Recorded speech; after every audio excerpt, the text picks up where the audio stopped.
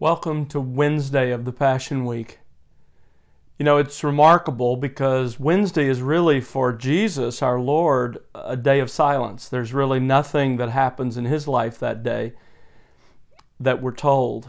And that makes it the perfect day for what does happen. It's the first time in the week that Judas has had the opportunity to betray Him. The way the events unfold as you'll read them is that there is a meeting in the court of Caiaphas, probably at his home, of a number of the leaders of the nation to talk about how to solve the Jesus problem. About 6 to 8 weeks before this, right after the raising of Lazarus, the Sanhedrin, the official government of the nation, had convened in official session to discuss what to do about Jesus. And they had concluded then, you can read about it in John chapter 11, that they were going, in fact, to kill Jesus. He had to go to save the nation. They meant it politically, but Caiaphas, being the high priest that year, we're told spoke like a prophet and referred actually to the spiritual sacrifice of Christ for the nation.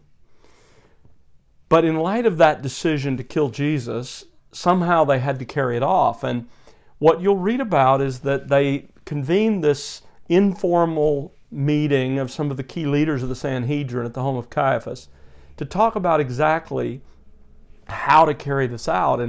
And they conclude that it can't happen during the Passover week because there are too many people there. Rome would have been there with greater influence, greater number of Roman soldiers. In addition, you had all the people gathered. Hundreds of thousands of people would have come together for Passover, many of them from Galilee where Jesus' influence was much greater, and they simply didn't want to risk a possible riot. And so they determined it can happen during the Passover.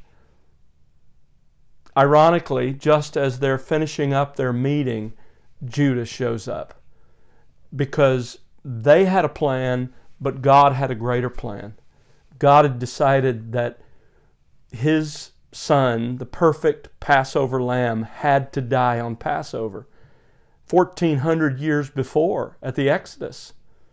And so, in fact, that's exactly what transpires. And the way it all sets up, you'll read about, is Judas shows up and offers to betray Jesus for money. Here was a man driven by greed, driven by covetousness. That was made clear even on the Saturday night before when he criticized Mary for the lavish love that she showed Jesus by wasting, in his mind, the precious ointment. And so this is his mind. This is what drives him. And now he's willing to sell Jesus out for 30 pieces of silver, the price of a slave. And so the leaders of the nation are thrilled because here's a way they can do it right away, because an insider, Judas, can help them know where Jesus is and when He's essentially alone so that He can be arrested without incident, without riot. And so this is what happens on Wednesday.